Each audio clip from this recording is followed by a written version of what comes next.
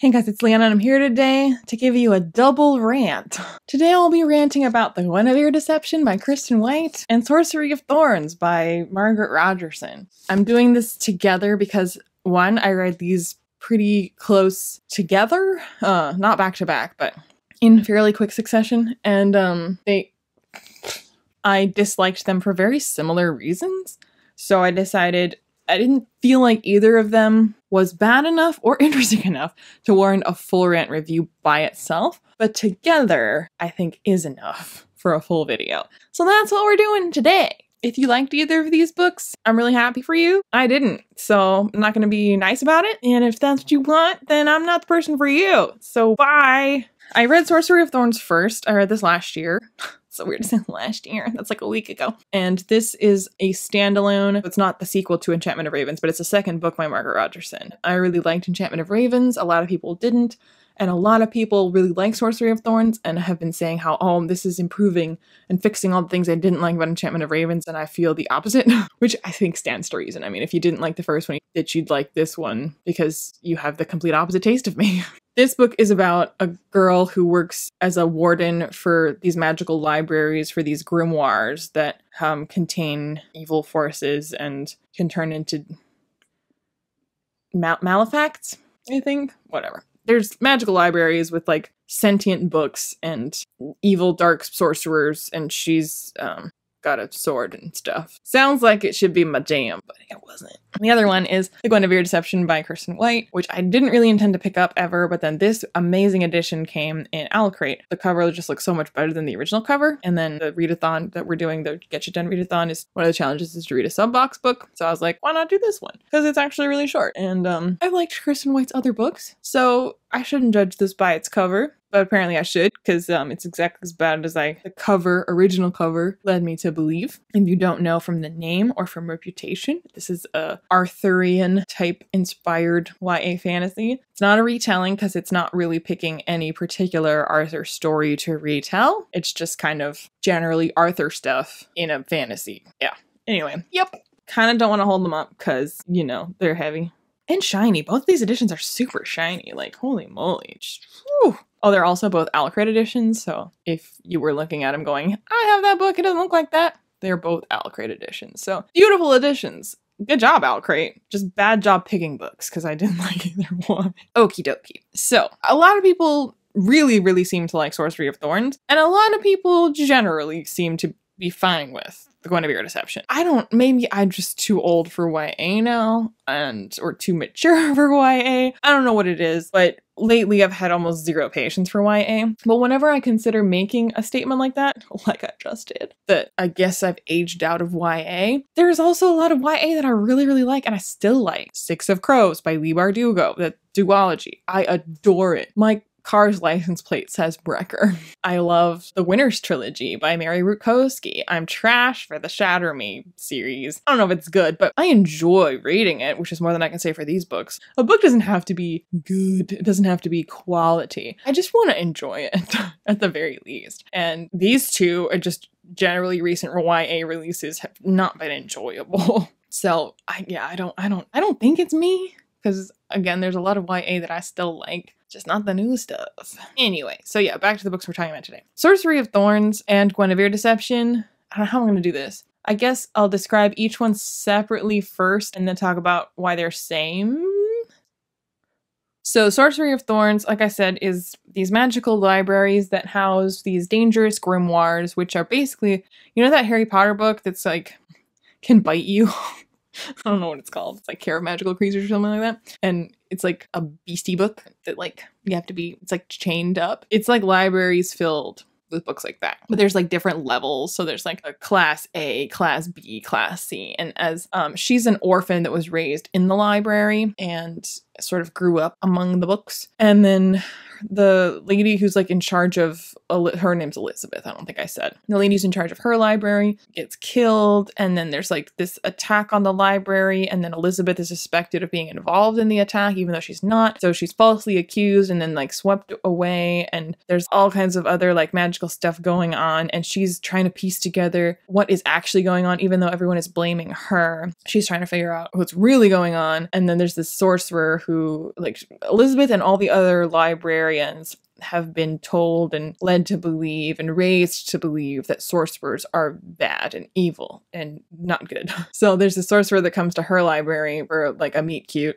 and then she's like later at his house because of reasons. And he and his demon believe Elizabeth that she's not the person responsible for like the attack on the library or for the other stuff that's going on. So she and Homeboy are kind of trying to figure out what's really going on. Meanwhile, also like falling in love, I guess, and then magic stuff, whatever. That's basically the plot and the premise and the vibe and whatever. Now, Elizabeth is 16 years old, I believe. I might be wrong, but I'm pretty sure she's around 16 or 17. And she's lived a pretty sheltered life. She's like been raised in the library with only librarians and other wardens to school her in the ways of the world and of the libraries and of magic. So yeah, she's pretty sheltered. But she comes across in this book like a fucking child. I could not deal with it. And it wasn't cute. It wasn't. I've read books like that where the hero or heroine are coming from the countryside into the city, or from being really sheltered by their parents and now they have their freedom or whatever, you know, some reason why they wouldn't know as much, wouldn't be as savvy. And that can be really charming. But Elizabeth came across as an idiot.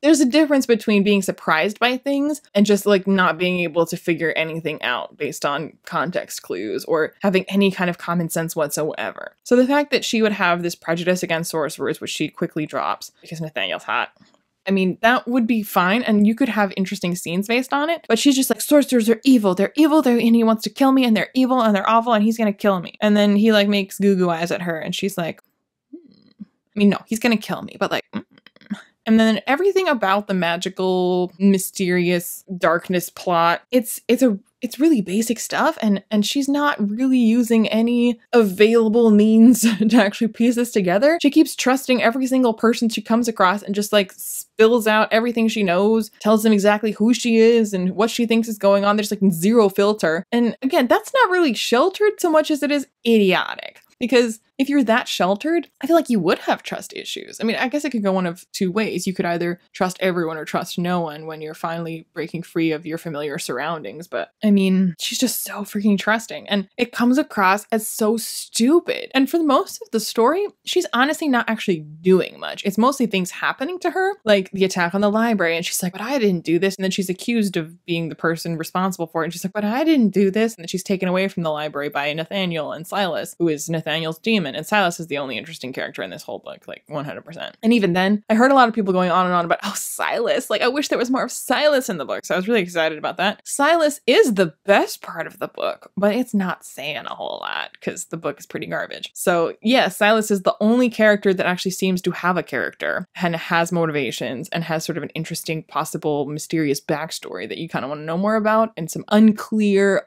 allegiance or gray area morals kind of thing. Like he's actually, there's something there rather than nothing. But anyway, yeah, so then she's with Nathaniel and Silas, and then there's like the evil baddies who have Elizabeth at their like place, and then they're saying things near her, and she's like a super special chosen one, Mary Sue, so she's got more power than she should have, and is immune to powers that she shouldn't be, and so she just happens to be around when people are spilling secrets that they shouldn't, and she happens to be around and sees things going on that she shouldn't have seen, and then she's once again swept off somewhere else, and then kidnapped, and then saved, and she's just kind of going along being, oh my god, I mean, who's the next person I can just tell everything to? I couldn't root for her because she's an idiot. She's such an idiot. Oh my god, I cannot even. And then it was really unclear to me. I shouldn't say unclear because the plot's really simple, but the villain's motivations were kind of cartoonishly villainous, just sort of, I want all the power and to be the most powerful and to unleash unstoppable power.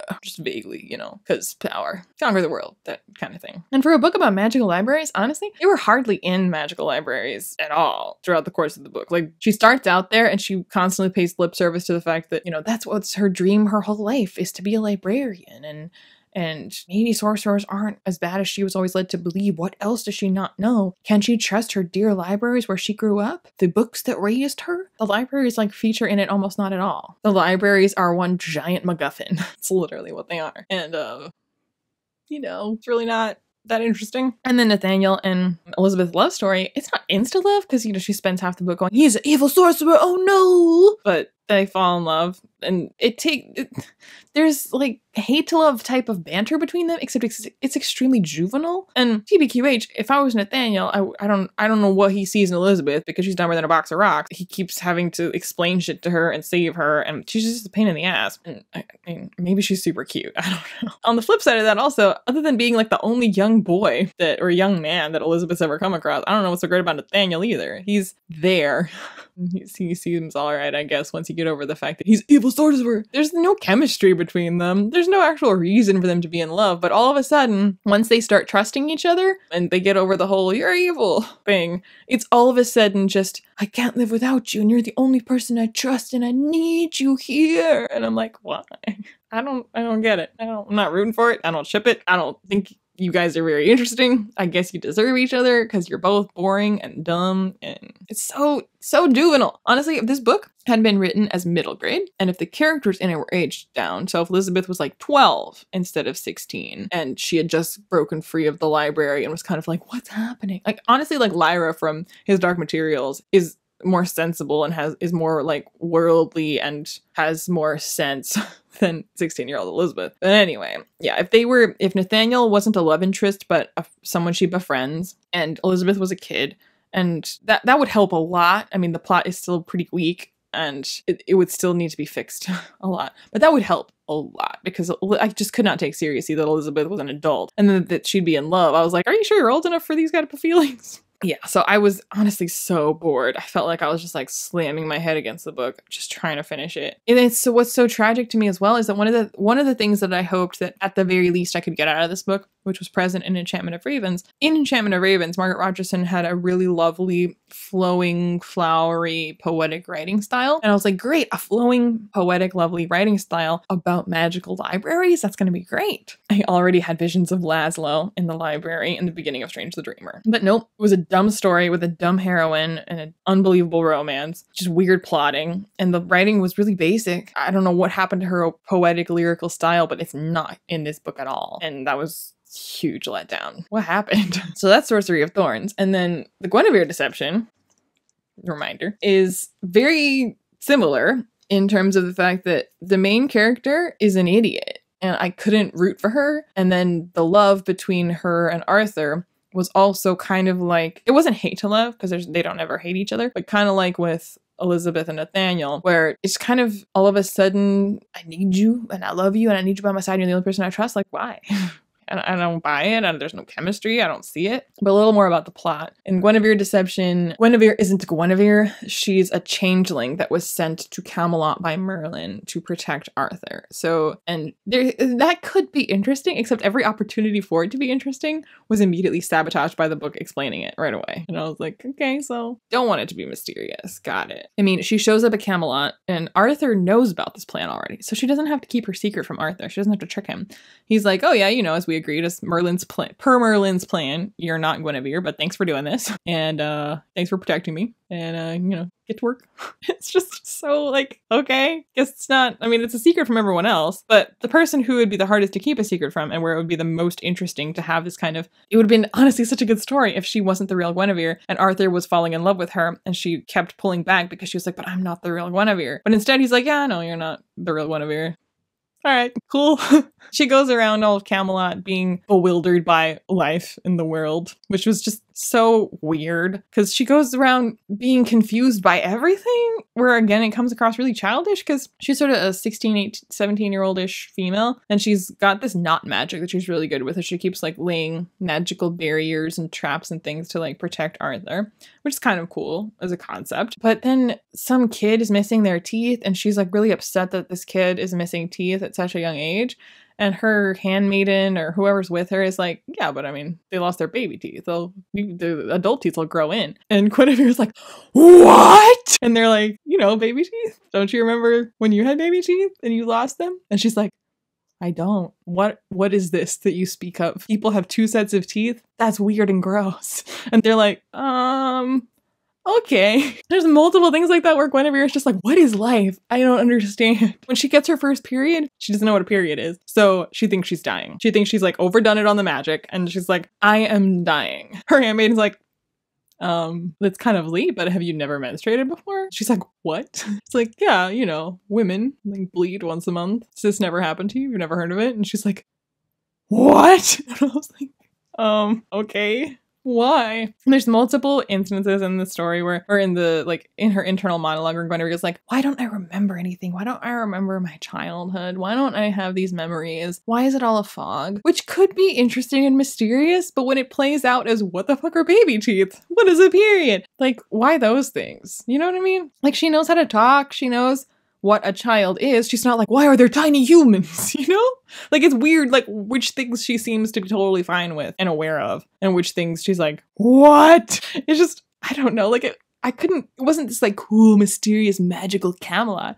It was like, is this a comedy? Like, is it meant to be a comedy? Because it's not funny enough for it to be one. It would still be bad if it was trying to be a comedy, but it's definitely not serious. And then there's some twists, you know, to her sort of piecing together who she is and why she doesn't remember stuff and what Merlin's really been up to and why she was really sent here. And so many things where I was like, I don't really feel suspense or mystery about this. And why is that? I feel like it's because Guinevere just kept going along being like, I don't remember anything. I don't really know why I'm here. I was just told to be, and I don't understand life at all, but I'm just gonna do my job. And then whenever like a single thing comes along to make her question or doubt it, she's like, oh man, like there's just so much I don't know. I mean, I wish Merlin had told me more, but I trust Merlin. Better just keep doing what I'm doing. And then there's like these weird empowering moments where she's like, I want to love and I want to have power and I want to be respected.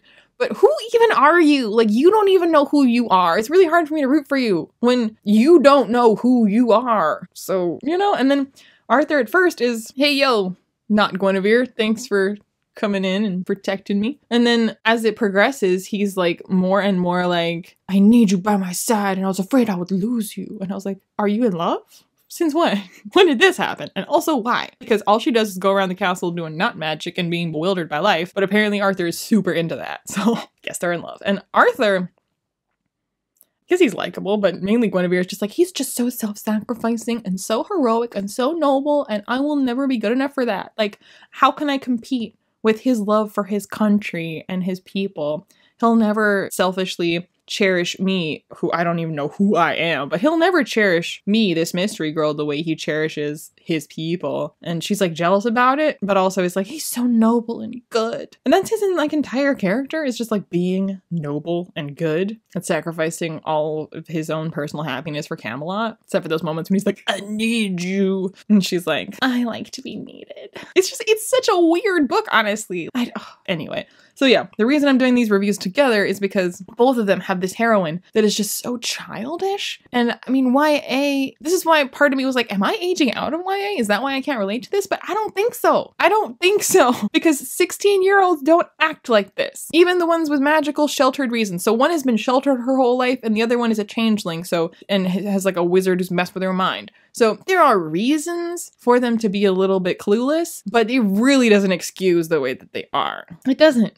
I'm sorry, but it doesn't. So I feel like both stories had so much potential to have a mysterious and magical and truly, when I say mysterious, not just mysterious in terms of just like, ooh, magic is mysterious, but I mean like a mystery at the center of the plot, because there's, you know, who is attacking the magical libraries and like what's really going on. And the idea of a mysterious magical story with creeping through libraries and like books that are sentient, that sounds so cool. But it was just not.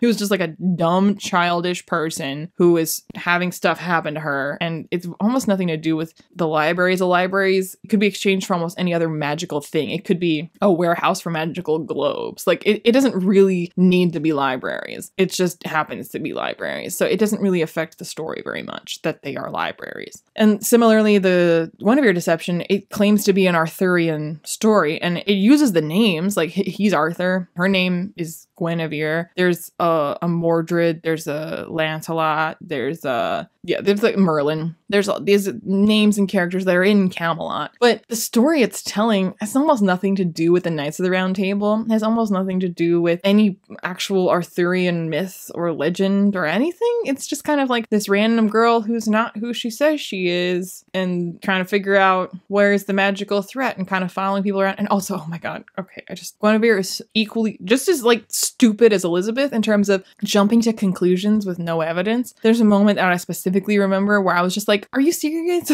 Where Guinevere, she's discovered there's somebody that she finds suspicious, and then this person has rocks that she thinks are magical. So she gets her hands on one of these rocks and she's carrying the rock around, and then the rock gets really warm when she's passing this one building, and someone tells her this building used to be the home of a witch. Now, a good writer, or if I was a writer, I would have written into this scene with her wondering what that could mean. Her going, oh, okay, so there's clearly a connection between this place and this rock. But what is it? Is there something in the house that's connected to this rock? Or is there a person in there that no one knows about that's connected to this rock? Or is the rock connected to the building itself? Or is it a coincidence that the rock's getting warm here and there's actually something else nearby and it's not this building? Like, what is this connection? But there's clearly something going on here. No, as soon as the rock gets warm in front of this house, she's like, oh, these rocks are beacons to help magic using people find each other. Fact. And I was like, that's an option. It could possibly be that, but I don't know why you've decided that 100% that's what it is. And then also later the rocks almost like don't come into it at all. When she decides that that's the answer to what the rock is, like, it doesn't really play a part in the story at all anymore. Bye-bye mystery.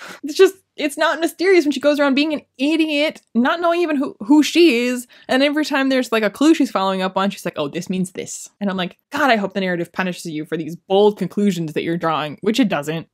To leap to such a certainty with almost no evidence? Like, are you serious? So again, like, it's not that they're naive. I don't think any naive 16-year-old would make such bold assumptions. You know, they would be like, oh, I wonder what it means. Like, you know, like a normal person. Yeah. So obviously I did not like either of these books. I think I gave both of them 2 out of 5 stars because there were elements to them where like, it's not the worst thing I've ever read, but they were just so boring and so flat. And the characters were so two-dimensional and childish. And the love wasn't insta, but there just was nothing to it. And there's so many missed opportunities because both stories had the potential to be so magical and mysterious and intriguing and just failed utterly. Both of these are incredible examples of great concepts executed so poorly. And it's a tragedy because I really liked Enchantment of Ravens. So having the author of that write about magical libraries sounded like a fantastic book. And I've never been that fond of the Arthur legend, but Kirsten White, I've loved her Vlad the Impaler trilogy, and I loved Dark Descent of Elizabeth Frankenstein. And from those examples of her work, she's done quite dark and mysterious and stabby, and she's written in a way that I feel like would lend itself to a really dark and mysterious and intriguing and an earthy and a pagan kind of Arthur story. This was... I don't even know what this was. It felt like she didn't even really know any Arthur story. She just kind of heard of it once in some like kids TV show and was like, all right, something inspired by that. It's like zero effort. And I don't get it because it's such a rich premise for each of these books that I'm like, how could you mess that up? But you did. Yeah, so let me know in the comments down below if you've read either of these books, how you felt about them if you did. A lot of people seem to like them, so probably in the minority again. But I certainly did not like them. I really wish I did. So let me know your thoughts and feelings in the comments down below. I post videos on Saturdays, sometimes Wednesdays. So like and subscribe, and I'll see you when I see you. Bye.